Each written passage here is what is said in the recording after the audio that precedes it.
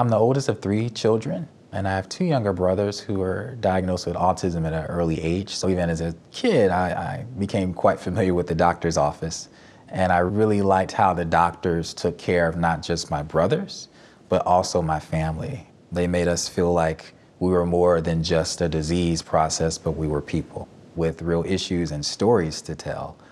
And I really took that with me moving forward, that I believe patients have a story to tell, and it's a good clinician that's able to use that story to gather clinical data that can help you treat them, and not just treat them, but empower them and teach them to take ownership for their own health.